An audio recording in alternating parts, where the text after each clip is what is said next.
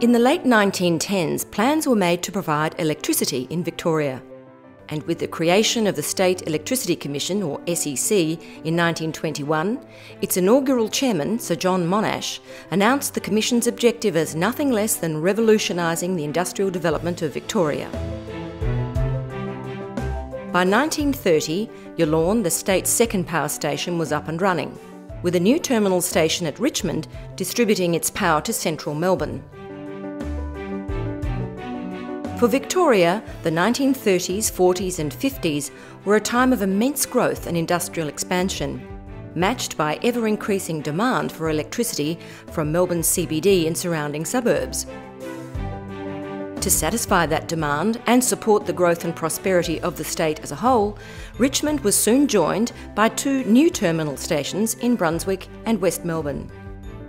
With their state-of-the-art equipment, these three became a critical component of the energy infrastructure that would serve the community for decades.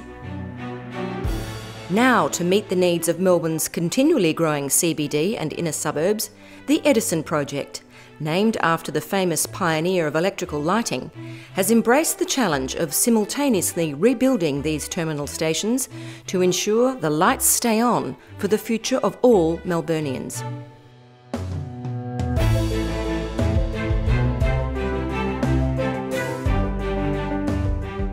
Infrastructure that was built for Melbourne, 40 or 50 or 60 years ago in some cases. But it was landlocked and it was quite a compressed site.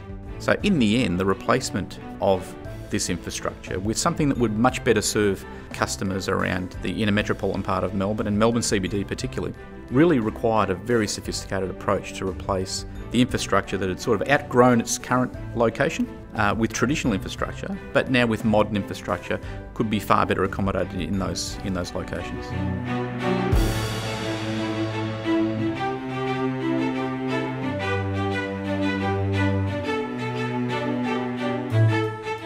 The Edison project is funded by City Power for Brunswick and is funded through our transmission revenue reset for West Melbourne and Richmond.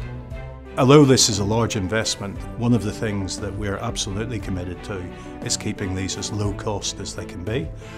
Recently, when the East-West link was cancelled, we were able to re-look at the project at West Melbourne. We were able to go to a different solution. It still has the same benefits for the local community, still has a reliable electricity supply, but is materially less expensive.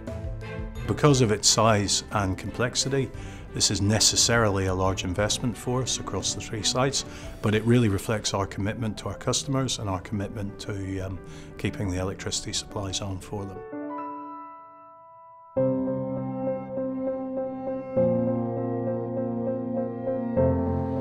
With 160 plus people on site at a particular point in time for delivery, it's very challenging and it really requires very coordinated effort on the part of the safety leaders to make sure that everyone knows what they're doing, risks are identified and managed on the site, and on a complex site like that it's quite a challenge. Nowadays we have safe work method statements which detail every task people do, identify all the risks with those tasks and all the hazards and control measures that we put in place and who's responsible for implementing them. As well as that, we do daily job safety analysis where they look at the job on a daily basis, look at the environment around them and what the risks are and how they manage those. Everyone is equally responsible, so we all like to talk to each other, we all communicate with each other and all work on the same page.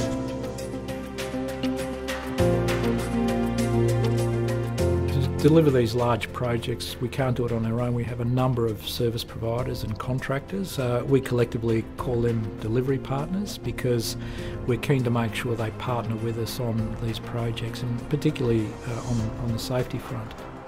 Achieving 1,000 recordable injury-free days in Brunswick is quite a challenge, and it comes down to the commitment and the capability of the people on site, particularly the safety leaders and the crews and our delivery partners. It's a combined effort and all centred around our Mission Zero safety program and strategy. We haven't been injury-free completely on the Edison project. We've had some injuries on our Richmond site, which we've investigated thoroughly and learned from, and that helps us go forward to make sure that we don't have repetition of those injuries on other sites such as Brunswick going forward.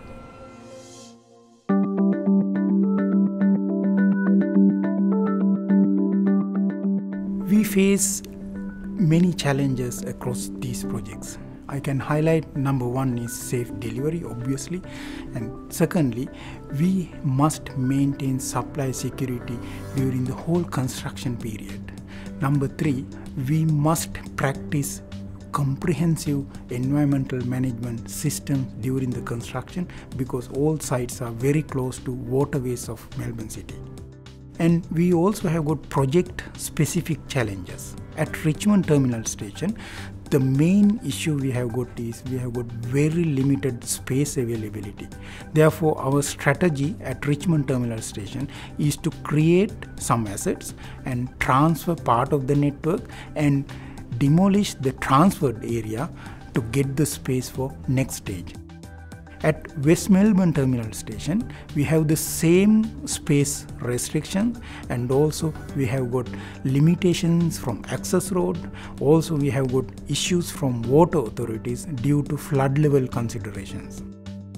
The main issue at Brunswick Terminal Station is how we manage the community expectation over there.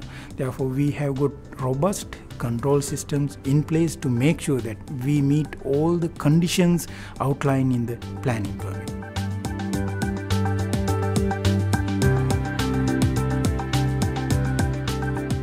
Service delivery being the major delivery arm of our company would not be able to deliver a project this size by themselves. They need asset management involvement.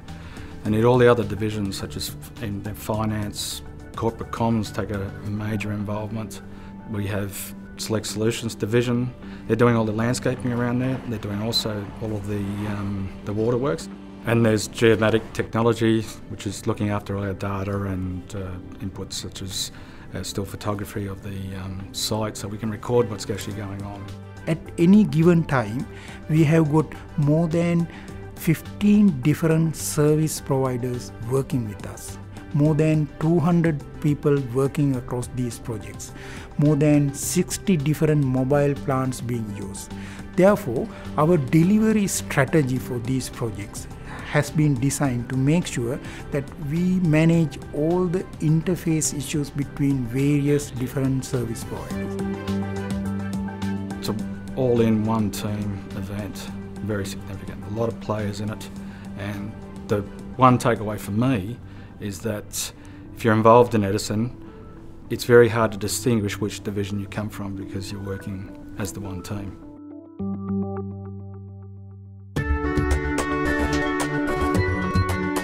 Being a good corporate citizen, being a good corporate neighbour is not unlike just being a good neighbour.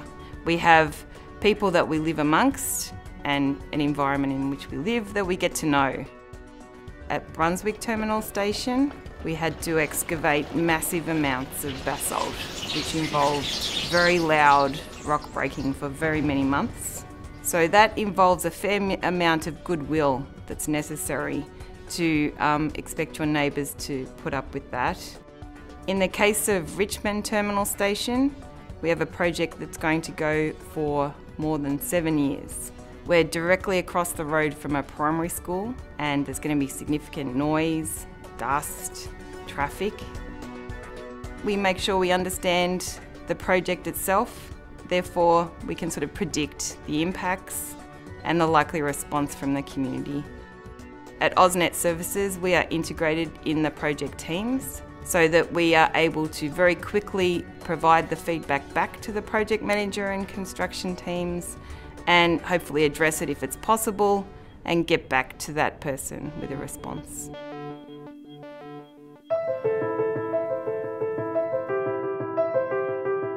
Some of the key risks that the project is facing is ensuring that all the work is coordinated so that we maintain good, secure supply to the CBD and surrounding suburbs. So the work has to be very well coordinated and also make sure that our delivery for the project fits in with peak summer time frames, so we continue to provide good quality, reliable supply to our customers. I think the team's worked very hard to establish a good, sound risk culture right across all the service providers and our internal team, so that risk management's built into all the day-to-day activities that they do. Some of the other activities that the team has done involves risk workshops every quarter that are very detailed, that work through all the work that's due in the next period to make sure that everything has been thought of and mitigated where possible.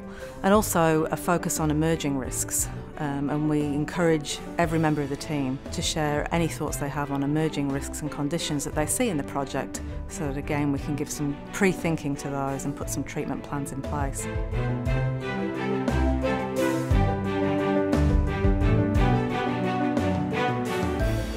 This project's quite unique for its scale, the complexity, the technical complexity, which is a brownfields reconstruction.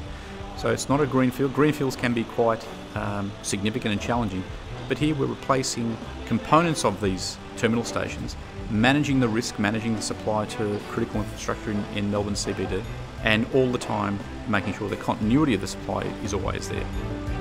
From an AusNet services perspective, the teamwork was just outstanding. What I saw was, over a long period of time, a very strong commitment between the design team, the customer communications team, the construction team, our delivery partners in terms of construction, local council, all those lines of communication, that teamwork.